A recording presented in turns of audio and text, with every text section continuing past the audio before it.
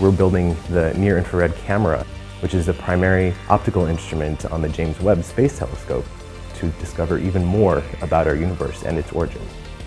3D printers like MakerBot really enable that rapid iteration of ideas, and it really brings ideas to life. What's really exciting about 3D printing is that we're just at the beginning. In our printing lab right now, we have almost the entire range of MakerBot's offering. Because we can 3D print, we know nothing's finite. Spider is an interferometric imager, so it's a different way of taking a picture. We can tailor fit every single piece of our lab hardware to be what we need it to be, both in lab space and in real space. We've used the MakerBot Method X to print a number of parts for our rover project. Method X is really nice because it has very dimensionally tolerant parts right off the get-go. This is a LiDAR mount. We use it for a lot of our autonomy projects. Dissolvable support material allows us to print single parts like this.